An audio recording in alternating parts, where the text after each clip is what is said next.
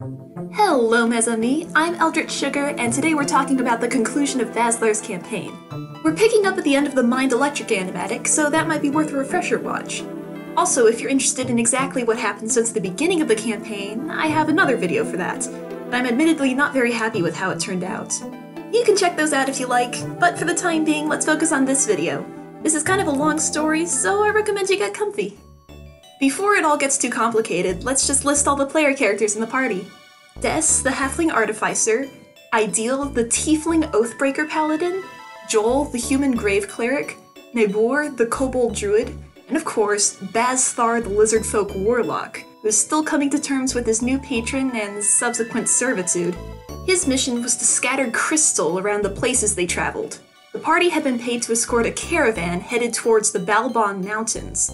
The God King of the country had declared the area safe to explore after the demon Tanager had been defeated.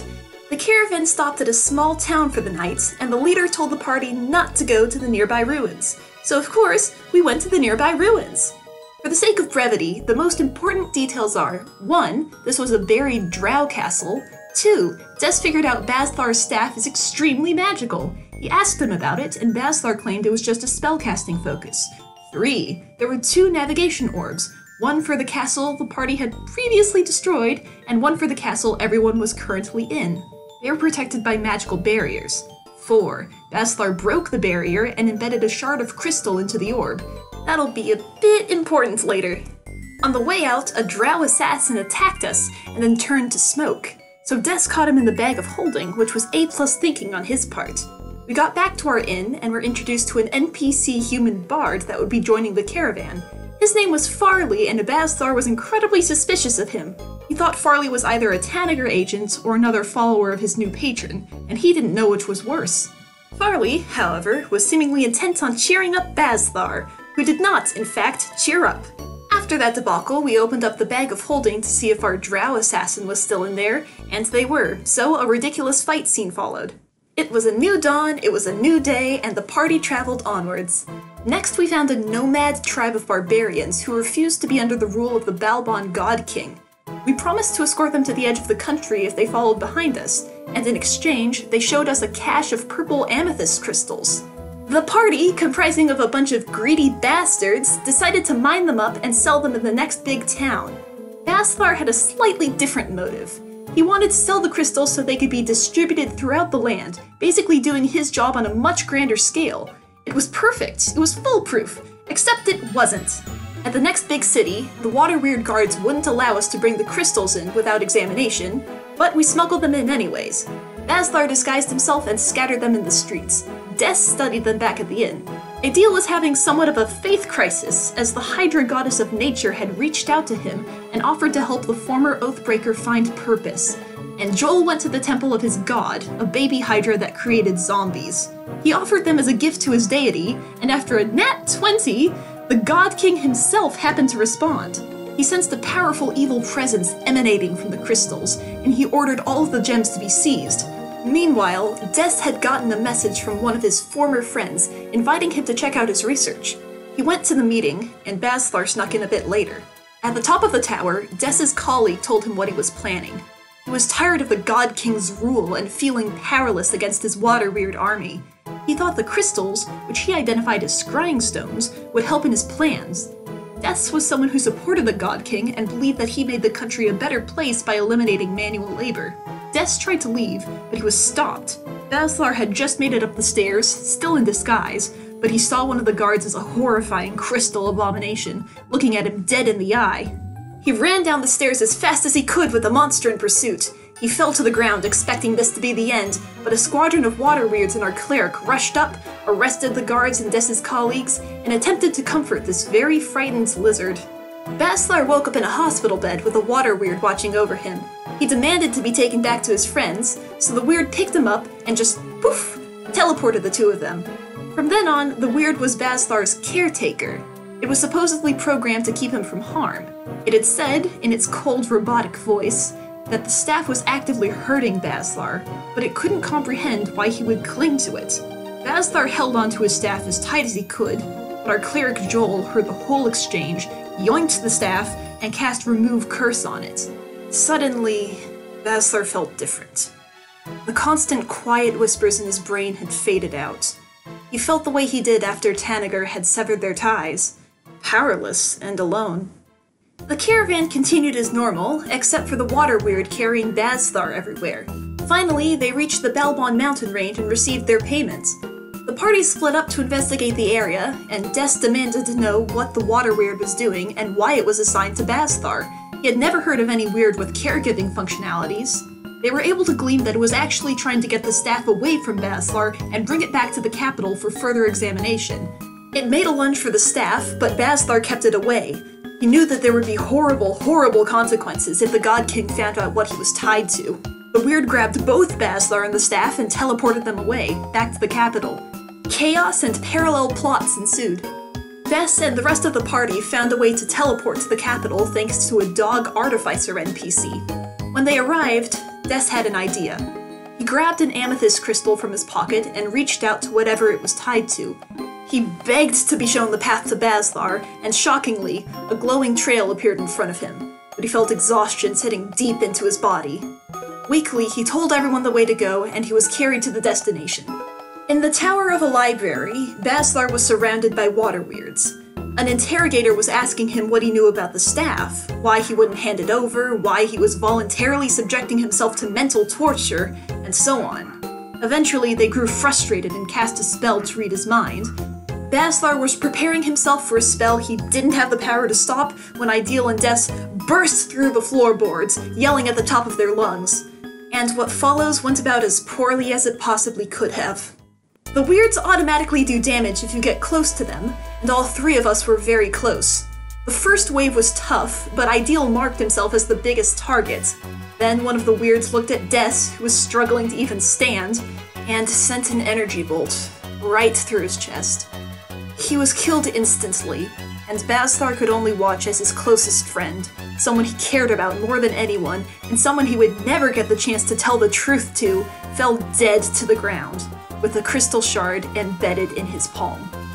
Bazthar desperately pulled himself to his friend's side, spotted the crystal, and connected to his patron again.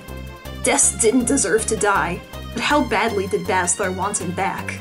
The voice in his mind said to place the crystal over Des's wound. Bazthar reached out and almost made it, but the weirds finally overtook Ideal. They struck him down and moved on to Bazthar, who couldn't protect himself. Joel burst into the room a moment too late. He couldn't revive them, he didn't have the diamonds for a revivify, but then a familiar voice appeared. Farley. What was he doing here? There was no time to explain, but Farley was supposed to be on the other side of the country with the caravan. And then they were somewhere else. Joel, his skeletal minotaur, and his friends were teleported somewhere mountainous, yet familiar. During the confusion, Farley stepped backwards into an orange oxidized rock and phased right into the ground. Des was ascending, reaching up towards the light, when crystalline spider legs grabbed at him, pulling him downwards. He saw infinite eyes illuminating the sky and telling him he was an unappreciated genius. His mind shouldn't be lost so soon. They would make sure he'd accomplish great things for them, and his arms glowed as runes were engraved right into his skin. Ideal was standing in a glowing chamber with a Hydra right in front of him. She told him he had the capacity for so much more greatness, and it wasn't his time for his soul to be lifted out of his body. He felt himself descending slowly and changing. Bazthar was falling, and falling fast. He was swan diving directly into a pit of fire. It was over! He'd lost! He felt the flames burning his face when something grabbed at him, dragging him upwards and refusing to let him go. Des woke up. The hole in his chest had been filled with crystal, and his arms were etched with purple marks. He was alive, but he realized the kind of life he had ahead of him. He saw Ideal's body crumble into ashes, and something rose from them. It was an ASMR. Ideal had been reborn. Des heard shrieking, and saw Bazthar clutching his left eye. Shards of crystal jutted out from his face before morphing into an orb to rest in the empty socket. Bazthar heard it again and again in his mind.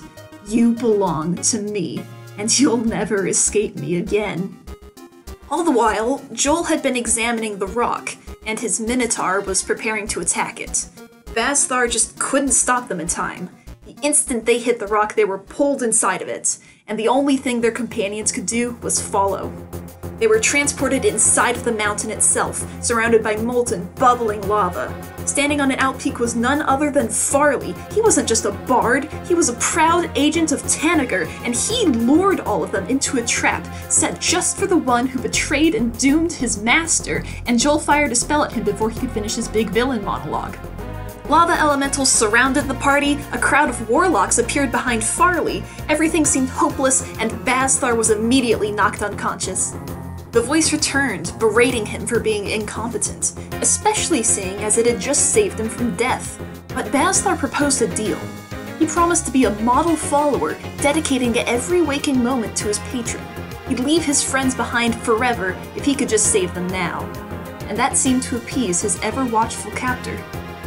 Bazthar's body twitched and shuddered. He was moving like a puppet being pulled by its strings, crystal encasing his body violently. He looked at his enemy with nothing but bloodlust. The monster that was once Bazthar rushed Farley and the other warlocks, ruthlessly tearing them apart with his amethyst fangs. The party finished off the elementals and ran to his side. Ideal, with his new celestial wings, flew up to see his friend reverting back to his original form. Except something wasn't right. His eye had rolled back into his head and fog was pouring out of his mouth. Then he spoke in a voice that definitely wasn't Bazthar's. For the sake of your friend, never question this. Do not seek to understand. He may well end up dead thanks to your selfishness. And then Bazthar fell to the ground with no memory of what had just happened. He told Ideal that he needed to leave the group, go somewhere far, far away where he would never see them again. Ideal insisted on staying with him. He promised not to question what was going on, but he had a duty to be there and protect his friend, no matter what. And suddenly, our buried castle came crumbling through the side of the mountain, piloted by none other than Nebor, our kobold druid, who is here to save us all. From there, the story ended somewhat ambiguously.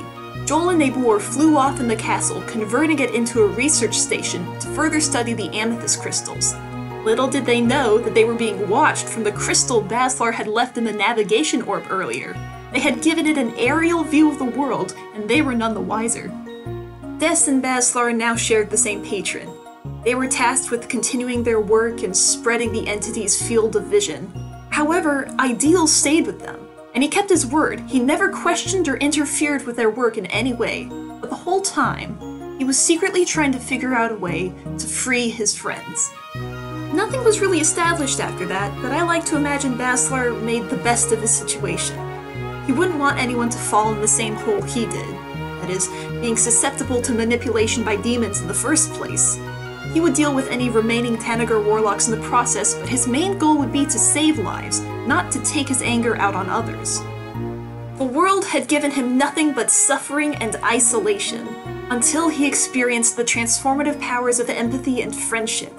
He becomes selfless, despite the weight on his soul, and maybe he attains some level of happiness.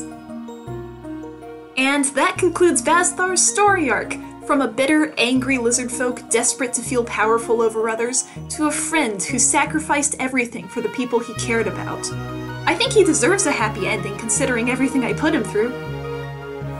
Thank you for watching! I appreciate the constant support, and I'm so happy all of you were interested in my character in the first place. It's all thanks to you that I'm making this video. But now I think I can move on to different stories to tell that might just pique your interest. Thank you again for your time, and have a sweet day!